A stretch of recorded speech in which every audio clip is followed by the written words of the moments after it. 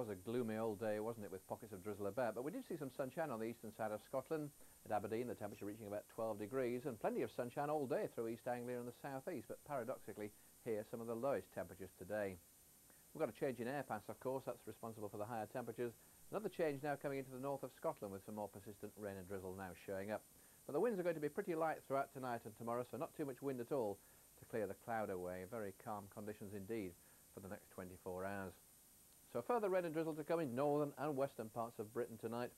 Some more persistent rain now moving southwards with clearer weather following to the northern half of Scotland by the morning. You can see it's going to stay pretty clear in the southeastern corner here, so some freezing fog patches are on the cards and again a fairly general frost. Temperatures down to -2 degrees in some inland parts, staying above freezing around the coast, but elsewhere generally a mild night, 6 to 8 degrees, though turning chilly again in the north of Scotland behind the rain band later on. Well, not too many isobars on the chart for tomorrow as far as the British Isles are concerned, so we've seen the light winds already. But this system here, winding itself up, will take wind and rain into the north of Scotland after dark on Friday. For many places then, a very dull and damp and drizzly start, extensive fog over the higher ground, but already some brighter weather into the north of Scotland, some breaks in the cloud giving some sunshine on the eastern side of the higher ground, and some sunshine in the south and east here outside of the foggy areas.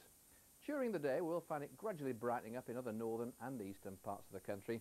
Also some of this sunnier weather moving a little bit further west as well across the South Midlands and other southern counties of England.